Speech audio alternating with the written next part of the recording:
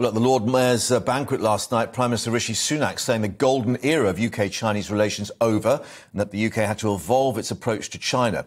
But his speech has been attracting criticism. Tory MP and former party leader, of course, Ian Duncan-Smith, likening some of those remarks on China as close to appeasement.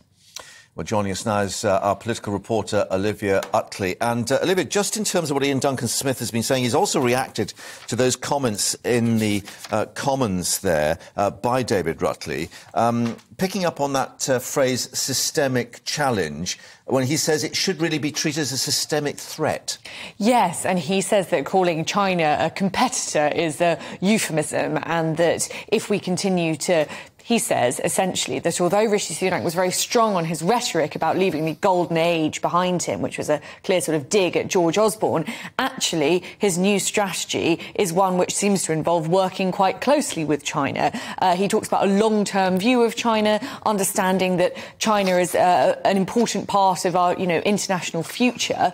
Bit of a fudge and very, very different from the Rishi Sunak that we saw over the summer leadership campaign when he went all guns blazing on how China was this huge systemic threat. So people like Ian Duncan-Smith, and let's remember, Ian Duncan-Smith still holds a lot of sway among Conservative backbenchers. There is a big caucus of anti-China Conservative MPs led by Ian Duncan-Smith. And if he's making these sort of noises, it suggests that there's probably a lot of displeasure on the Conservative backbenchers about what seems to be a different sort of strategy on China than either Liz Truss or Boris Johnson was and of course, following. This man, Xi Jinping, the president, now having to cope with all these protests across the Chinese cities, the particular problems in Shanghai and Beijing, although they seem to have quietened down with all the police action at the moment. But here we've got the Chinese ambassador being summoned after the treatment of this BBC journalist, Ed Lawrence. And that may well be some kind of focus for all these backbenchers, saying, look,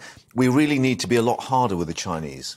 Yeah, definitely. I think this has sort of focused minds. That said, Ian Duncan-Smith's mind is always pretty focused on China. True, yeah. And, of course, these protests aren't by any means the first sort of uprising that we've seen in China, and Ian Duncan-Smith has been very strong on this ever since the Uyghur Muslim scandal started to break. So Rishi Sunak, if he does pursue a more China-friendly policy, is going to have Ian Duncan-Smith, and as I say, there's quite a large caucus of Conservative MPs knocking on his door over and over again, which will make it quite difficult for him to push ahead with any sort of pro-China, as it were, policy.